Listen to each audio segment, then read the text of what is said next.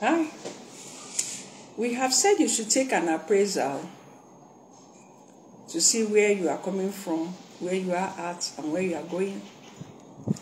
And if you've already had goals before, we are saying take an appraisal to be able to appreciate, to comprehend, to understand, to acknowledge Him who had given you grace to come thus far.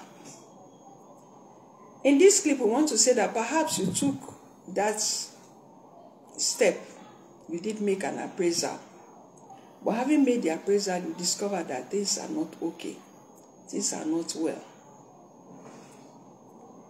And while others are praising God, magnifying God, you look at it saying, you praise God now, and should be just be a bite your leather, and you praise God now, everything is okay with you, and you praise, you'll be helping them to count their blessings, undermining your own.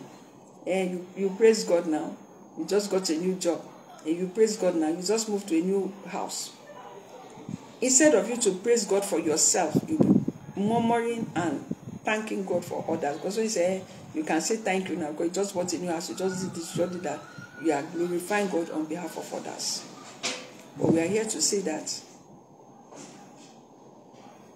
having appraised yourself, and perhaps you find that you are yet to get to your goals, you are yet to achieve your set target, or you have had it in mind that by this time you would have been far gone in terms of the standard, the goals you set for yourself.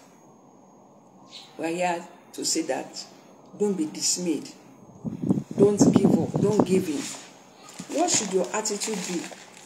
We are saying here that your attitude should still be one of continued thanksgiving.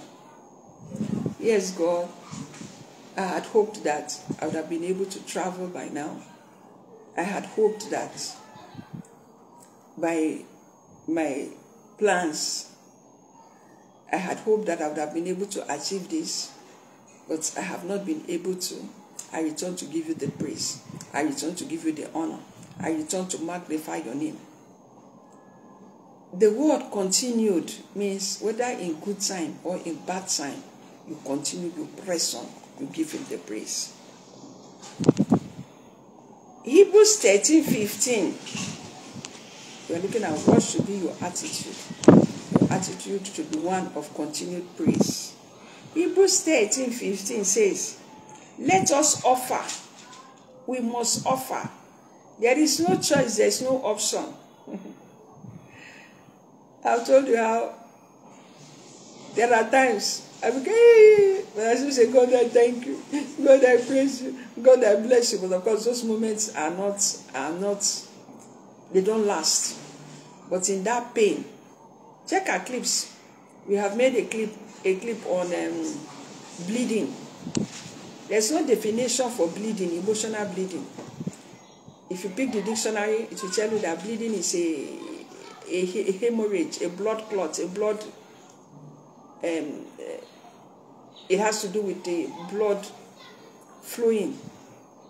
But there are times when you bleed emotionally.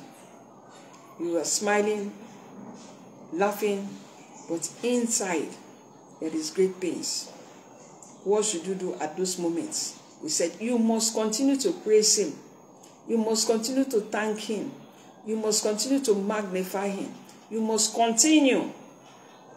So, if you've taken an appraisal, Hebrews 13:15, and you see that in that appraisal, there is still much to be desired in your case and your story. Hebrews 13:15 says, let us offer praise to God continually. Our lips giving thanks to his name. You must not let evil come out from your mouth. Job is an example. None of us has and will never experience the kind of pain of Job where he lost everything in a day. But with all that pain, he stuck with God. He gave God the praise. Job 1:8 says that he did not sin with his mouth, but gave God the praise. We will not be like Job in Jesus' name. Our experiences will not be like Job in Jesus' name. And is there anyone going through pain? and you say, my case is like that of my fathers, like Jacob said to Pharaoh. We are here to say to you that be encouraged. As you give God the praise, He will turn around your situation. Psalm 71 verse 8 says, let my mouth be filled with thy praise all the day, all the day, all the day, all the day, all the day, magnifying Him, exalting Him, giving Him praise, adoring Him, magnifying Him. Psalm 34:1 has the same to say. He said, I'll bless the Lord at all times. His praise shall continually be in my lips. So the appraisal that we say take is not to put you in a depression mood, no. It's not to put you in a sad mood, no. It's not to make you unhappy, no. It's not to remove dancing steps from your feet, no. It is to energize you, to praise Him, to magnify Him, to say that yes, my miracle is coming. There's this song that says, number one miracle, l'Olúwa fàyè tèmi ṣe o. Number one miracle, l'Olúwa fàyè tèmi ṣe. It says, my miracle is number one. God has made my miracles number one. He put songs of joy, of laughter in my heart, dancing steps on my feet. Ó forí sí mi lẹ́nu, ó ní kí n máa kó lọ. Ó fi jó sí mi lẹ́sẹ̀, ó ní kí n máa jó ìṣó. Ó fayọ̀ sí mi lọ́kàn, ayọ̀ ayérayé o. Number one miracle, l'Olúwa fàyè tèmi ṣe. When you praise Him, you will come to be number one. Don't worry about those that have gone ahead. As you take their appraisal, I say, they've gone foul. They already have 5 children. I'm here to marry. Their children have finished school. This one and that one. Hey, they have moved into their house. So many reasons. But whatever be the reason, tell yourself the best is yet to come. So the appraiser is to say the best is yet to come. As you give Him the praise, as you magnify Him, as you exalt Him. May the Lord energize and quicken your situation to be positive in the name of Jesus. May He cause you and I to overrun. Give us strength to run through the troops and remain victorious and overcomers all the time in the mighty name of Jesus Christ. So we're here saying, stay morbidly focused, give Him the praise, magnify Him. My name is Pastor Mrs. Edith Atake, General Overseer, Banner of Love Ministries International. On Facebook, we have 5 vibrant pages, Chat the Scriptures, Nation Building, Ministers of the Truth, When You Pray and I Pray. On YouTube, Edith Atake is the account. Church on the Air, Banner of Love Ministries International.